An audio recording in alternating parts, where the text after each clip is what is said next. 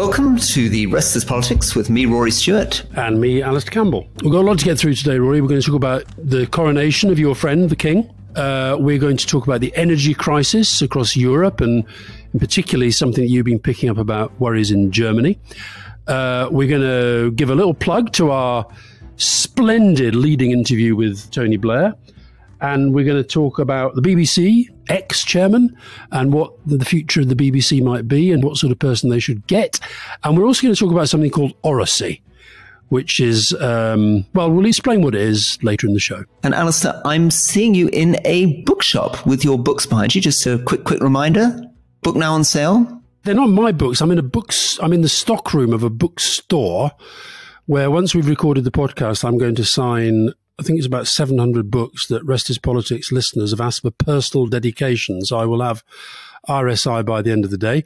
So I'm in the stockroom, and you'll be pleased to know, Rory, given you're the arch monarchist in the team, and the coronation is one of the things that we're going to talk about, you can see that they put out a load of Union flags behind me. That's right, presumably for your benefit. Where is yours? Well, I feel ashamed now I see that you are doing a podcast with a Union Jack behind you, and I will try to sort that out in future. So, Rory, will you easily be able to find a Union flag in Amman? Will they be on sale? Are people in Jordan getting ready for the coronation? I see it's live on Al Jazeera. I've been thinking about this a lot, actually, because I was imagining that I was going to be assaulted by you, because you are, of course, under the surface, basically a Republican, despite some occasional expressions of sympathy for the monarchy. But I've been thinking about it. One of the things that I think fascinates the world is ritual. And I think one of the problems that many of my friends have in Britain is with the whole idea of ritual.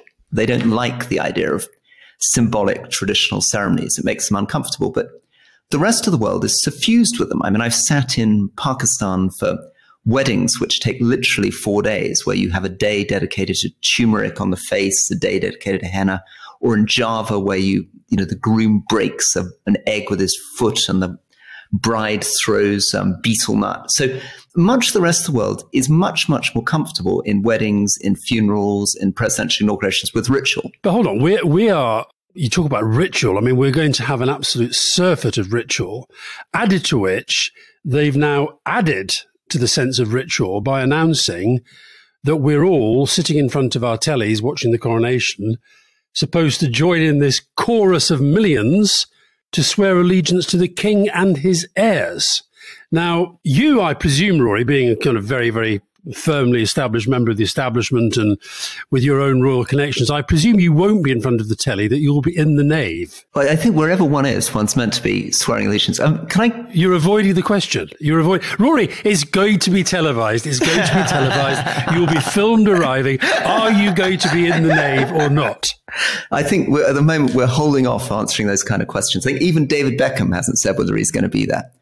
As far as one, I don't really know who's going to be there. But you'll find out. Obviously, listeners will find out. Well, we know that former prime ministers are going to be there. Are you going to be sitting behind or in front of Boris Johnson and Liz Truss?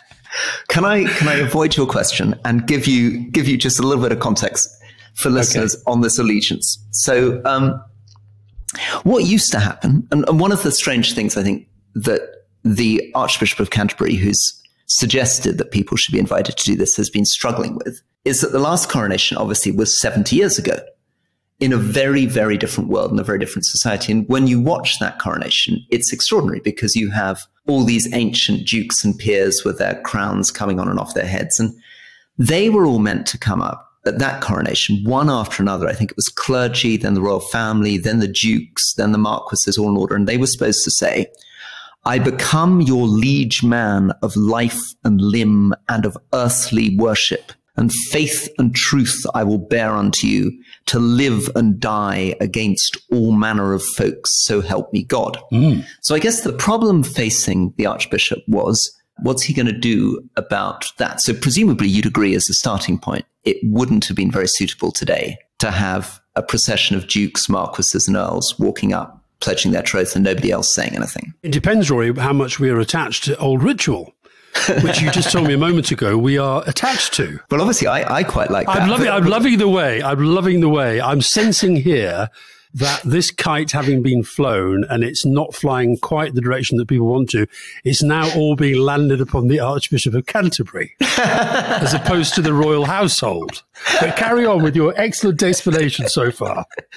Well, so I guess the point is that they've changed the ceremony a lot. And I think there are a lot of things about it which are smart. I think a really, really good improvement. So it's going to begin with processions of faith leaders from all faiths. And instead of what would have happened in the past, which is most of these amazing bits of royal rituals. So there's a glove, there's 3 different swords, there are 2 different scepters, there are orbs, there are cloaks. These things used to be generally handed over by ancient members of the aristocracy who had inherited these responsibilities, some of them in sort of 15 parts over 900 years. But this time round, a lot of them are going to be done by people like your friend, Baroness Helena Kennedy. There's going to be members of the House of Lords, but they're mostly life peers. So Said Karmal, who's a conservative Muslim life peer, is doing the armils, which are the bracelets. Gillian Merrin, who's a Labour peer and was from the Board of British Deputies, is going to do the robe. Narendra Patel, who's a crossbencher, is doing the ring. Indrajit Singh, who's a 90-year-old crossbencher, is going to do the glove. So anyway, lots of different changes. And I guess somewhere in the middle of trying to change it up is this question of this oath of allegiance, which obviously really sticks in your gullet and you don't like it. Listen, I like the fact that the Archbishop's people, when they were briefing it out at the weekend, said there are going to be lots of new elements that reflect the diversity of contemporary society. And you've alluded to some of those. That was a very kind of multi-ethnic list of people that you read out there. And that's great. I think that's a good thing. I also like the fact that the languages of Britain, including Welsh with a hymn, Scottish Gaelic and Irish Gaelic are all going to be used. I think that's a good thing. And by the way, Rory, while we're on the subject of Welsh, I don't know if you noticed, you got a lot of criticism from our Welsh listeners last week who felt that the word they kept using was snorted. You snorted at me trying to stress the importance of Welsh as a language. So do you want to deal with that one? Because you're a big fan of the Union. You presumably support all the languages of the Union. I do. And I'm actually very interested in Welsh because I was a Cumbrian MP. And Cumbria is, of course, the Old North. And it's where a lot of the most ancient Welsh literature comes from Cumbria. And the Gododin happens just across the border. I was snorting, I think, for a couple of things, but one of them is I really hate lists. And I think you produced a figure that it was the 50th most influential language in the world. I have zippo idea how you arrive at the notion that it's the 50th most influential language. I just said it was the World Language Barometer. I don't know how they arrived at it. Yeah. So you weren't snorting at the language. This is a firm rebuttal. You were not snorting at the language. No. And actually, I want to take this opportunity to share my favorite Welsh word, which I was reminded of by a friend of mine called Roger Pawley. And the word is cynefin, which is written Cynefin. And it signifies all the different factors in your environment that influence you in ways that you can't understand. So not just your sort of ecosystem, but temporal, physical, cultural, spiritual. So that's my Welsh word for the day. That's good. Well, I think that was a good comeback. I think linking Cumbria to Wales, I think having a word up your sleeve, I think that was excellent. Let's get back to the chorus of millions. Now, you will be in the nave. We've established that by your dodging my question. We know that. And you'll be there. And because you're quite an important person, you'll probably be there with your wife as well. So it's like, even if I go to church, on the rare occasions that I go to church, I do find myself involuntarily sometimes joining in the bits where you're meant to join in. So I can understand why you will swear allegiance, because the camera might be on you, and if you don't swear allegiance, you'll be in trouble. But are we seriously expecting people in their sitting rooms to swear allegiance to the king and his heirs? And given the theme of the service, as I understand it, is about being called to serve, shouldn't this allegiance, swearing of allegiance, actually to be the idea of service to the country or the Commonwealth even, rather than to an individual, the new king? Discuss. Yeah, I think very good challenge. And I think this all goes to the heart of what we think about kings and what we think about our constitution. We are a monarchy, and a lot of bits, the army, for example, still do feel that they are pledging to a monarch rather than a country. Mm-hmm. And it's part of not being a republic. Look, I suppose the best argument that I saw against the the mass invitation to swear allegiance was made in The Guardian, where there was an article saying the problem with it is that it causes problems for people who are neutral. That there are many, many people out there who don't want to be put in the position of having to either swear allegiance or make a statement by not doing so. If it's the same piece I read, I think it was less about neutrality, more about indifference, people who don't really care. So they don't want to be forced to make a choice. Yeah. And I can completely see that. I can also see why they wanted to move away from the only oaths being made by the lords and the dukes. But it's also, similar things happen. Remember, one of the things that's, I think, maybe stirring this up is that at the heart of the culture wars in the US is the pledging allegiance to the flag. So, very close friends of mine, relatives of mine in the States, get very, very angry at being made to pledge allegiance to the flag in the United States. I mean, let's just say what it is that we're expected to rise. I'm not sure whether we're supposed to stay seated on the sofa in front of the TV, or whether we stand and put our hand on our heart or on a Bible. It's incidentally not compulsory. It's voluntary. Okay. But the words that we're invited to say together are, I swear that I will pay true allegiance to your majesty. He's there. We're now assuming that he could hear us on our sofas. And to your heirs and successors, according to law, so help me God. So are we legally bound to swear allegiance to His Majesty and heirs and successors? So this is about George as well. Yeah. I don't know what the constitutional basis this is. I mean, obviously in the Middle Ages, it was very, very fundamental, wasn't it? Exactly, because they were the law. They decided the laws. I become your liege man of life and limb, of earthly worship and faith and truth. Yeah. But we had a separation of powers, if you remember, and we then had this Parliament thing came along and they set the laws. But now we've got the Archbishop telling us what the law is. And as you know, Rory, I'm a fan of the Archbishop. I like the Archbishop a lot. Yeah, well, that aside, let's get you on to the main thing. What do you think about the main thing? Do you enjoy the sense it's going to be a lot of ritual? Do you think it's a waste of time, waste of money? Are you happy because it only happens once every 70 years to not care too much about it? What's your basic emotional reaction? Well, I've got to say that given that Prince Charles has had the longest apprenticeship in history, and I don't wish him ill at all, but it's not going to be another 70 years before the next one, is it? Because if it is, he becomes the oldest person who ever lived. First of all, will I watch it? I probably will watch it. Will I be interested in it? I will be interested in it. Will I find it both fascinating but also slightly troubling? I think I will. I think I've said to you before, my first ever major row with my mother was about my refusal to listen to the Queen's Christmas Day message, because I just didn't see what she had to do with my life as a 6 or 7-year-old, whatever I was. And my mother felt that we should always sit down and listen to what Her Majesty had to say on Christmas Day.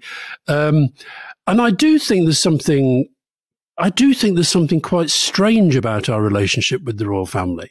And also, the reason why I think this thing has slightly backfired, it goes back to the point you made about people don't like being told that they have to do something. And that was I know that wasn't the intention, but that's how it was kind of projected through our, as ever, quite difficult media.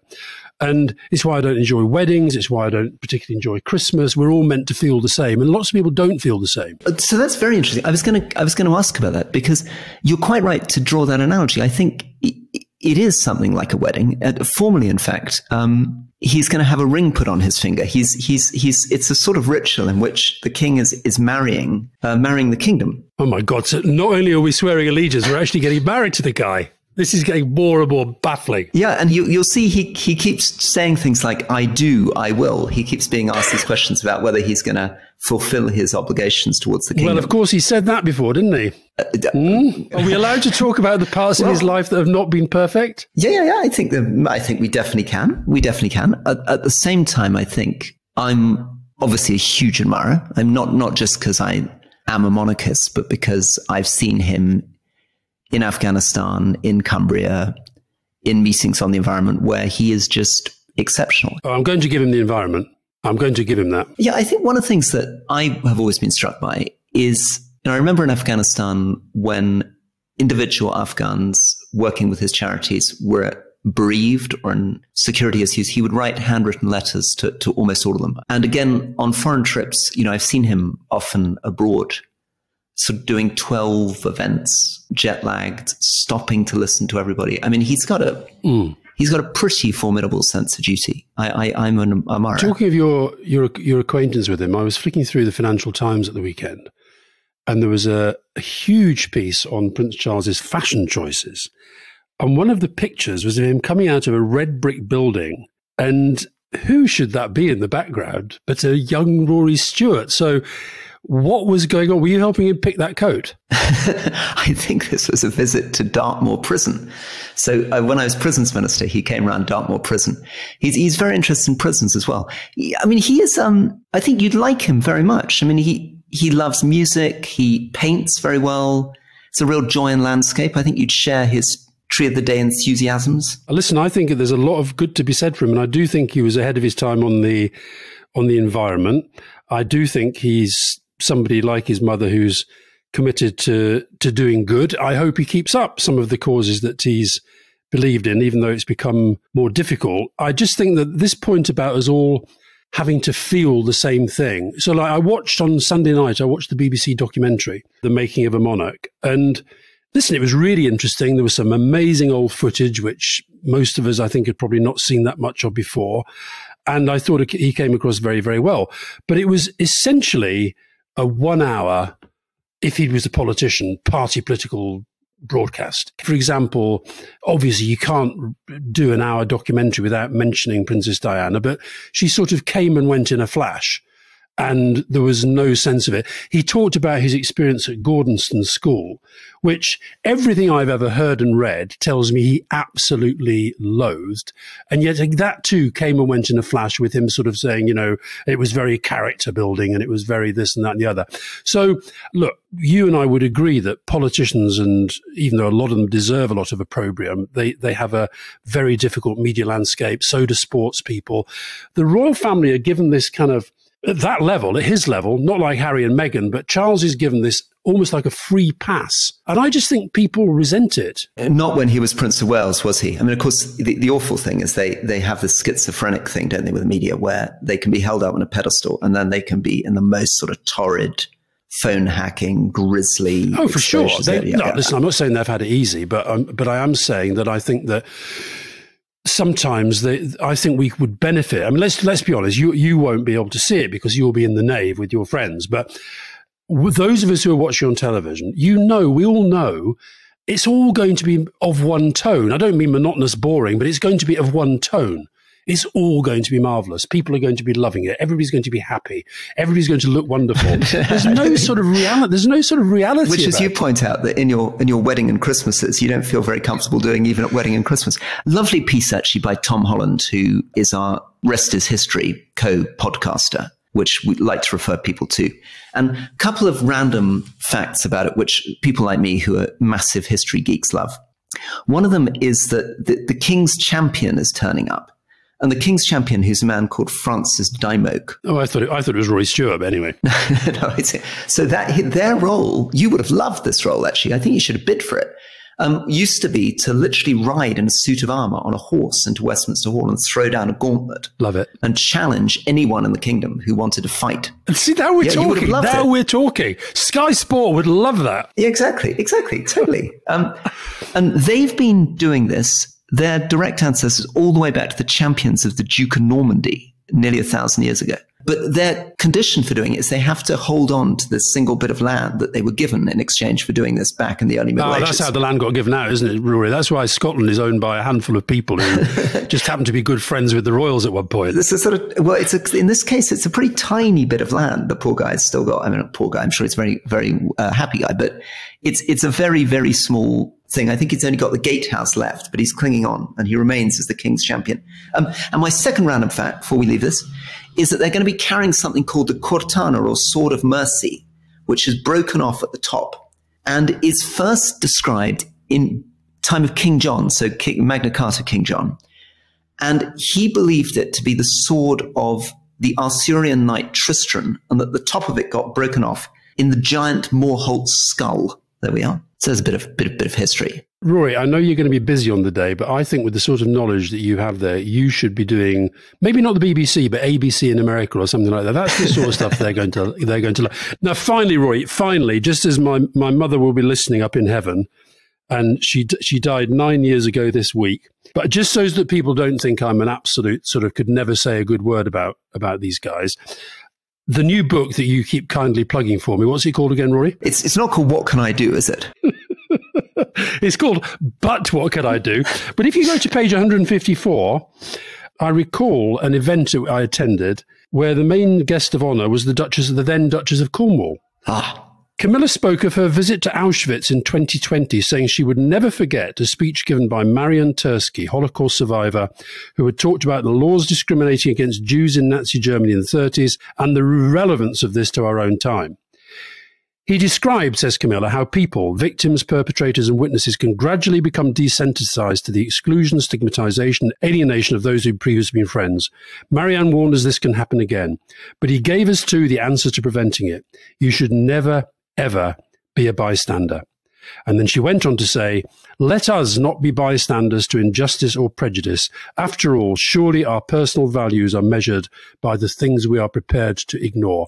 So, Rory, if Suella Braverman is in the nave with you at the great event, if you could kindly take a copy of my book, give it to her and mark up Camilla's speech, that would be very, very kind. Anything to promote your book.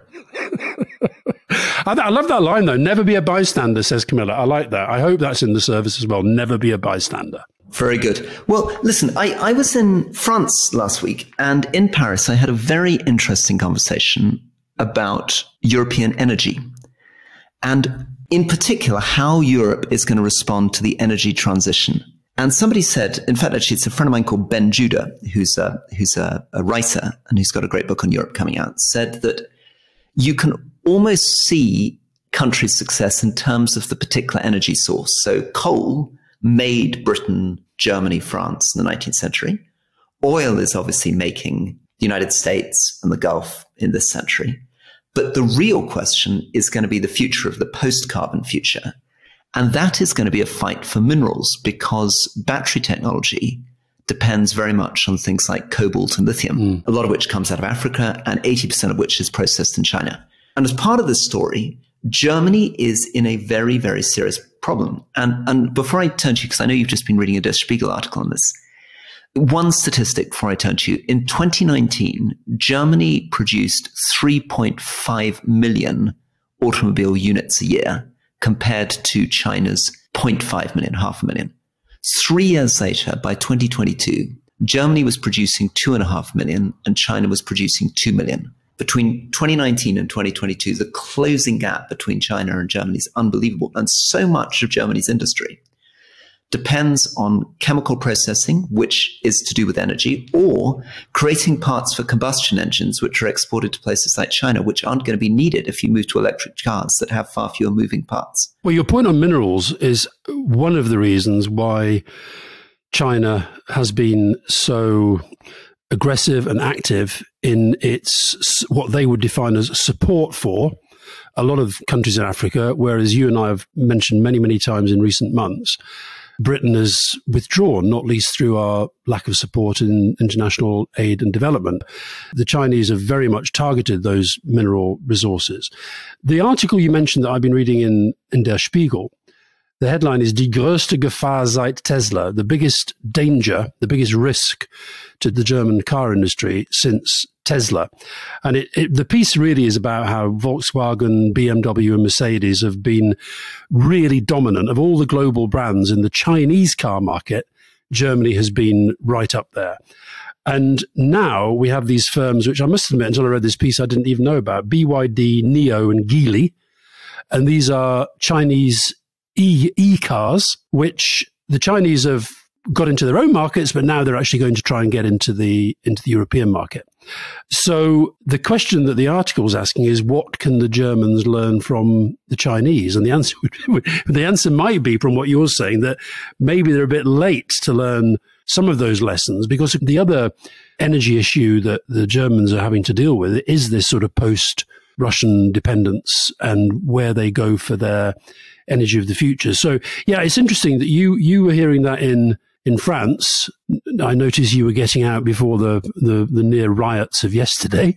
I was hearing the same thing in Germany. So it's obviously the Chinese improving their hold on markets where we thought not that long ago these were going to be huge markets for Europe for the rest of our lives, as it were. It's changing very, very quickly. It's terrifying because, of course, energy costs are going to be vital in any kind of industrial production.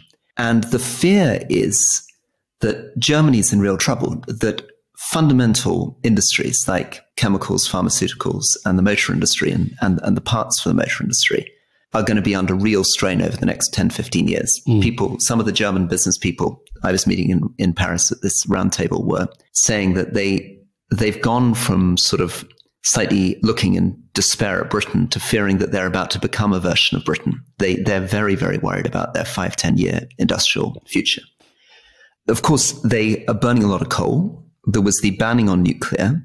There's the fact that they're having to import liquefied natural gas, which is 5 to 7 times more expensive than if you've got it in pipes in the ground, which is what you've got in Qatar or the United States. And it's doubled. The price of it has doubled since the invasion of Ukraine. Exactly. Overall energy prices in Europe have gone up by a third, 35%. And you have this weird thing, which is very common in the way that we've responded to the climate crisis, which is we feel very good about ourselves not burning carbon, and then we import stuff from China that's made using carbon burned in China. But in this case, Europe feels good about itself not fracking, and then imports a lot of liquefied natural gas, which is simply fracked in the United States. It just seems strange as well that the German government, with the Greens quite powerful within it, have made this decision to turn their back effectively on nuclear and go for more coal. So the phrase, the geopolitics of net zero, I think is a really good one for us to look at in a future pod, because that's the mineral race, that's Indonesia and Chile restricting exports of these key minerals, that's China dominating the trade. That's the US trying to position itself on things like AI and synthetic biology. China positioning itself on manufacturing, and Europe being a bit lost. I read a very interesting thing, because I knew you wanted to talk about this, by the Energy Saving Trust, and they did a sort of country by country analysis of what different governments are doing to try to get people to reduce their energy. And I don't know if you came across this phrase in Paris, but their plan is to cut energy use by 10% in the next 2 years. And the strategy is called sobriété énergétique, energetic sobriety.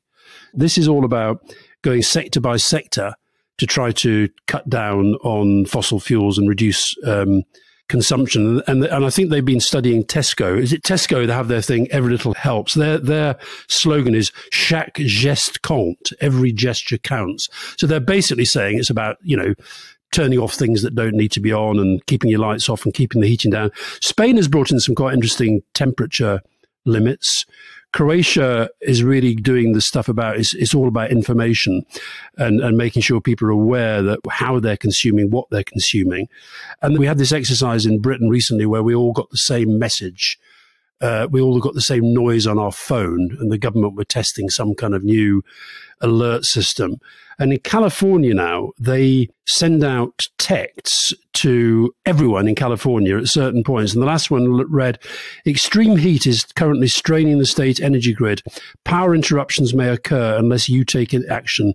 Please turn off or reduce non-essential power if your health allows from now till 9 p.m. Goodness. It actually stopped them having blackouts. It saw a massive diminution in energy use within the next 30 minutes following that message. Oh, that's fantastic. Yeah, it was good. So those who were going for all the sort of conspiracy theories that were doing the rounds when we all had to do that thing, I think if it's used for that kind of thing, I would approve. Yeah, that's amazing. I mean, I wonder, that's an interesting thing from a comms point of view, whether the effect fades over time. When you first do it, people respond, but eventually they get lazier. Yeah. What all of these show is that it's about trying to get people to change their own behavior and not think that every little thing that you do doesn't over time have some sort of beneficial effect. The Netherlands, they've lifted, like the Germans, they're lifting restrictions on coal-fired power stations, but they've also got an energy-saving campaign. I was very touched by your Dutch friend saying that my Dutch accent was quite good when I was talking about bagpipes. So I wanted his judgment on this one. They've got a thing called Zet ook de knop om, which means turn the switch. And it's a specific thing aimed at SMEs on how you can save energy and boost sustainability to try and build up a macro picture. Beautiful. Well, I think on that amazing bit of Dutch, we should go to the break. Dank u wel.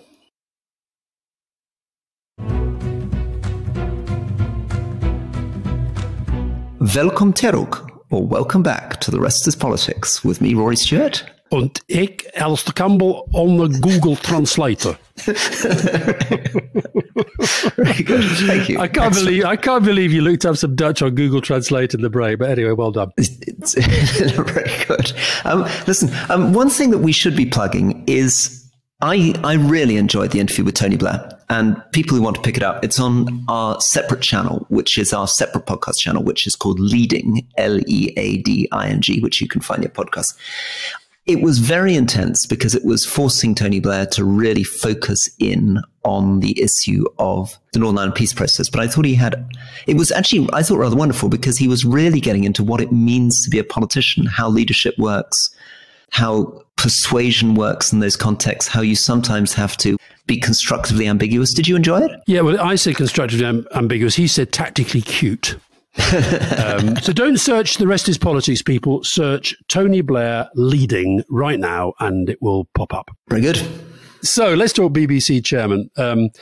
He's finally gone, Mr. Richard Sharp. You're too modest, Alastair, to mention, but it was one of the things that you predicted in the middle of the Gary Lineker situation that Richard Sharp was going to have to go. But what's brought him down in the end is this extraordinary conflict of interest. And at the heart of it, probably the most shocking thing, which is that our Prime Minister then, Boris Johnson, while Prime Minister, got himself into some extraordinary financial trouble. So much so that he somehow convinced the Cabinet Secretary, Simon Case, to get involved. And Richard Sharp, who became the chairman of the BBC, was involved in introducing him to somebody who lent him £800,000, and this was not declared. Did the somebody who was also weirdly a distant relative of Johnson, did he lend him the money or guarantor? Was he the guarantor? We still don't know where the money came from. His name was Sam Blythe, but he didn't lend the money, I don't think. So Simon Case said it was okay to take the money because it was coming from a relative. But the point of the whole story is that Boris Johnson can't have known this relative very well if he had to be introduced to this person via Richard Sharp. It appears as though this person's a semi-stranger who needed to be introduced to him by Richard Sharp. I mean, I can remember, look, I was only, as it were, a lowly special advisor to the then Prime Minister. But I can remember having the security people warning us of the dangers of blackmail and being, ending up owing. One of the things they asked you when you're vetted is whether you're in debt to anybody, because that alone can produce a conflict of interest. It's absolutely unbelievable. Absolutely unbelievable. So Boris Johnson made Richard Sharp the chairman of the BBC after Richard Sharp had offered to help him out of his financial difficulties. I mean, there couldn't be a clearer conflict of interest. But somewhere in the heart of this also is something that we should talk about again, which is Simon Case, the Cabinet Secretary, who I believe you met recently, Alastair. But it's very, very odd. I was obviously singing the praises of people like Burke Trend and even Richard Wilson, who I think was a thorn in the side of you and your friend Jonathan Powell. But boy, would Richard Wilson not, I think, have gone along with this kind of stuff. And I think one of the problems, without sounding ageist, is that Simon Case became permanent secretary when he was barely 40 years old. He'd only been in the civil service for 12 years. Whereas traditionally, cabinet secretaries were people who had been in the civil service for over 30 years, had run big government departments and would have had the full confidence. And he was brought in at a time when Boris Johnson and Dominic Cummings were firing a lot of the other senior permanent secretaries across the system, Foreign Office, Ministry of Justice, etc. And I'm afraid that's at the heart of this problem, that we haven't had a cabinet secretary standing up to prime ministers in the way that they ought to. No, and also there's these stories doing the rounds at the moment that Simon Case is at the heart of trying to stop Sue Gray do the job that she's been asked to do for Keir Starmer as chief of staff. And it is interesting how often his name pops up in these situations. No, but the real villains, I think you've named them, is what was happening under Johnson and Cummings. And this book by Anthony Seldon, which at George Osborne's recommendation, I finally got round to taking a look at it. It is absolutely incredible. I mean, it's worse than you and I thought. If his account is accurate, it's worse than you and I thought. The levels of incompetence and chaos and the extent to which Cummings actually thought he, not Johnson, was the Prime Minister. Well, also, sorry, just on that, I'm very, very struck when I see you with Tony Blair or Jonathan Powell, how much you liked and respected each other, whereas Dominic Cummings, from the beginning, despised Boris Johnson. He was trying to run the country while making no secret of the fact that he had utter contempt for his own boss. Yeah, which you can't function like that. And also that's completely sort of discombobulates the entire structure on which government is meant to run. And of course, the Cabinet Secretary is the most senior civil servant, is meant to be the person who's ensuring that there is good order within the government machine, that other departments are brought in at the right time, but also does have the role of speaking truth to power. And I think there comes a point with somebody like Simon Case, where if you are working alongside somebody like Johnson and Cummings, I think there does come a point where you say, look, I cannot on the one hand be expected to operate by standards that are expected of senior civil servants, and on the other, go along with some of the nonsense that I'm seeing. And this was nonsense. The idea that this loan should not have been disclosed is absolute total nonsense. We've also been talking a little bit about how much our system relies on a strong civil service. And we talked about it a little bit with Dominic Raab and bullying in the civil service. But Simon Case's career, which I've been looking at, is also an example of another problem that's happening to our government. So July 2014 to July 2016, he goes through 5 jobs in 4 years. He was 9 months as executive director of the Improvement Group in the Cabinet Office, 9 months as a director at GCHQ, 15 months as the private secretary number 10, 9 months as the director general for the EU, 4 months as the director general for Northern Ireland before he was moved to be private secretary to Prince William.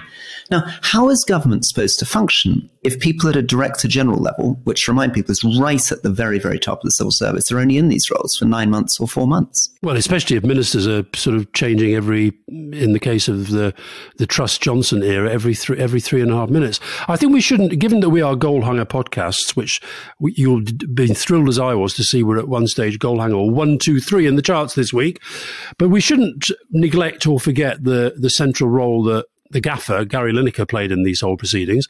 Still playing it, I see. The Daily Express front page, the day after Richard Sharp's resignation, and this is the paper, remember, that campaigns relentlessly against woke and for free speech. Front page headline, BBC must act to silence Lineker.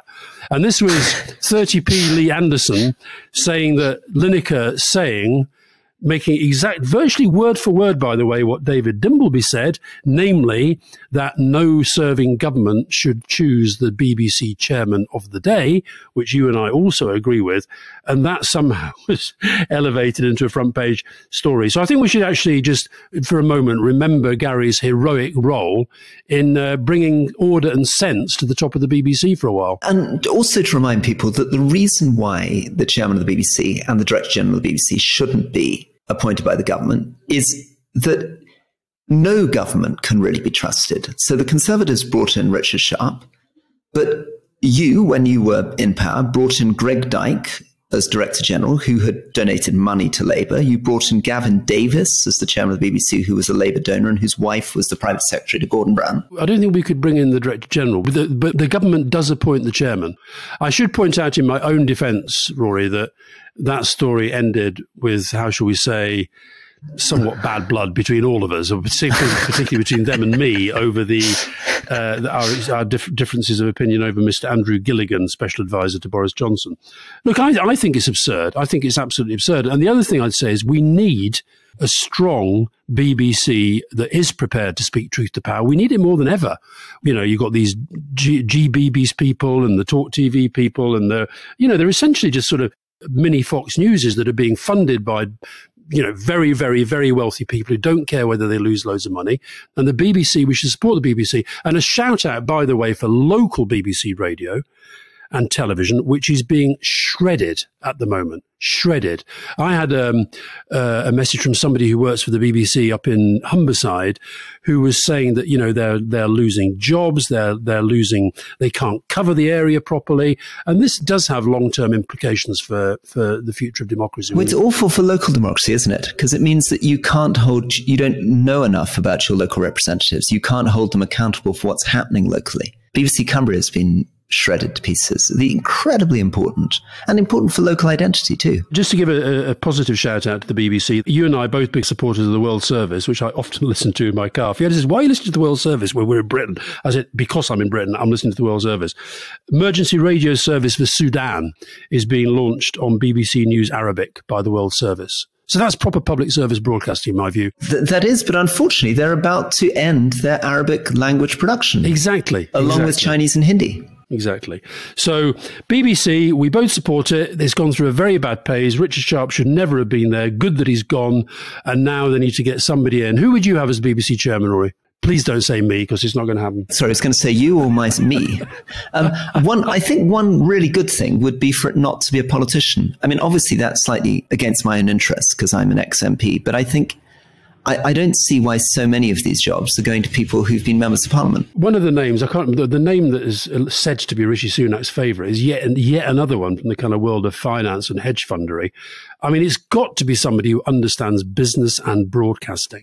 And it's got to be somebody who can stand up to pressure. Who was the best one you thought during your time that you remember? Who was a good chairman that you really thought was doing their job well? I thought Chris Patten was quite good, but he was a politician.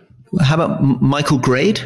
Do you think it's good? My opinions of people tend to be, because I'm very tribal, they tend to be coloured by people's position on Brexit. Right, That's why I never use Dyson hand dryers, and I will never go into Wetherspoons. I mean, there are many reasons I won't go to Wetherspoons, partly the fact that I haven't had a pint of beer since 1986. But yeah, so no, I'm not buying the love for Michael Grade. Very good. Okay. Well, now the next thing you wanted to talk about was something called oracy, where initially I thought this is some misspelling. Do you mind telling us what on earth oracy is? It's like Morrissey, right? It's a pop group. Do you not know what oracy is? No, never. This is terrible. Well, oracy, the reason I wanted to talk about this is because I spoke at a conference last week, organised by a group, a charity, an education charity called Voice 21. And Voice 21 was founded by my former number 10 and Labour colleague, Peter Hyman, who left politics to go and become a head teacher and was a very good head teacher, but has now gone back into politics and he's now working for Keir Starmer. But Voice 21 is about trying to put oracy, which is about, if you like, how we teach listening and speaking, on the same par as literacy and numeracy. And there's a guy who did the main presentation, a guy called Professor Neil Mercer, who just gave a brilliant explanation as to why, in the modern age in particular, we have to be able to teach our children to communicate clearly and properly. And it's interesting, he's actually a Cumbrian, Rory, and he talked about how there's no such thing. We shouldn't get obsessed with sort of standardized English, because when he's in Cumbria, he admits he speaks differently to when he's in Cambridge. He speaks differently when he's doing a presentation to a room full of teachers, as we were doing that day, to when he might be doing the same presentation to children or to people in a different part of the country. And what these guys do, the charity, what they do is they teach teachers how to educate children in the art of speaking and listening. And it's also about how you make decisions. So you'll be pleased to know that the room was full of people who listened to our podcast and loved this idea of disagreeing agreeably. Somewhere in the heart of this, a little plug for my 3-part BBC Radio 4 series, which was on public speaking and rhetoric and its use. And I was very struck, particularly with an interview with 2 young men from St. Francis Xavier School in Liverpool, so State School in Liverpool, who felt that their lives had been turned around by entering a debating competition, public speaking. And what they felt about it wasn't just about the confidence. It was also about empathy, that learning to do these debates forces you to understand the other person's position. and forces you to enter their mindset in order to try to persuade them. Well, at the start of his presentation, and I write a whole chapter in my new book about the importance of this public speaking. And it's not public speaking as in standing up and making speeches. It's public speaking as in when you're dealing with bureaucracy, when you're trying to get something done over the phone. How do you deal with people when you open a bank account? Anyway, Neil Mercer, when he started, he said, hands up. This is a room full of several hundred teachers. He said, hands up if you were taught how to speak at school. And about, 15 to 20 hands went up. He said, put your hands down if you went to a private school. And I think they were left with 2 hands in the air. So the private schools do teach. When you were at Eton, you were taught how to debate, how to speak. I remember Charles Kennedy used to say that one of the things that made him a politician, he went to a state school in Lochaber in the Highlands, but they had school debating, and he was a very good debater, and that's what made him want to go to university, and he was a great debater there, and that's how he became a politician. And I think we just need this more than ever, and I hope that with Peter Hyman now inside Keir Starmer's office, I think oracy, the idea that we teach in the modern age children how to communicate, and by the way, it doesn't mean they all have to sound like, Queen's English, as it used to be called. Accents are incredibly important.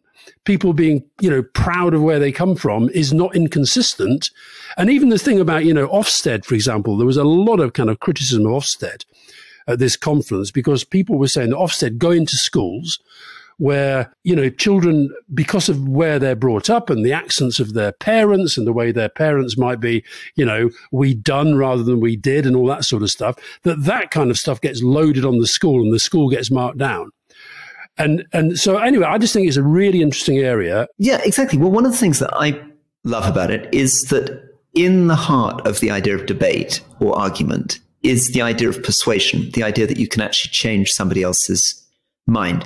What I hope we're doing is not just agreeing or disagreeing agreeably, but also the possibility of persuasion, because that's incredibly important in a very polarized world. And I think it's what Trump stood against. Trump fundamentally says, my supporters and I have this fixed worldview and nobody is going to change it, and I'm not going to change anybody else's mind either. And if you don't have my view, you're just wrong. Exactly. And there's this lovely book by a Yale professor called Brian Garston, which is basically in defense of persuasion. He argues that politics goes wrong when you give up on the idea of being able to persuade someone, because then you give up on the idea of compromise, you give up on the idea of shared truth, you give up on the kind of humility which is embedded in politics. By the way, oracy is now part of the curriculum in Scotland and Wales. Very good. So Michael Gove, when he was pressed on this, apparently used to say, look, we can't just have our kids sitting around chatting. There's Michael Gove, who spends his entire life sitting around chatting with his Tory friends. And chats very well. And he's a very good chatter, yeah. But so there we go. There's one for Labour, I hope. Oracy. Let's make oracy a word that, I'm amazed that even you didn't know what it was, Roy. That really is. That's shocking, isn't it? Shocking. Well, on that, I think we'll bring it to an end with a pæan of praise to oracy. Thank you very much. Thank you.